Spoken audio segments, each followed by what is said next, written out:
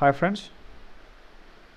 So yesterday I had this problem of a dual Google Chrome app. Yesterday when I opened my phone, I found two Google Chrome apps.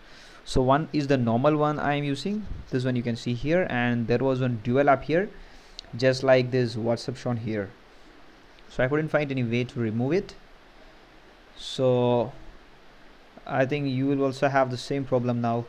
That's why you came in search of this video, right?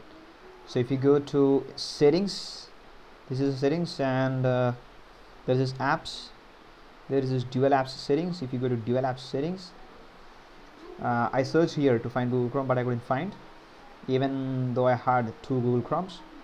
So I went to the settings here. You can see right to the dual app, here on the right top corner there is this gear symbol, right? That's the settings, dual app settings.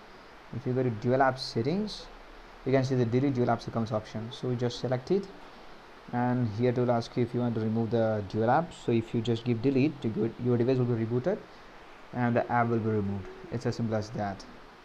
Hope it helps. Thank you.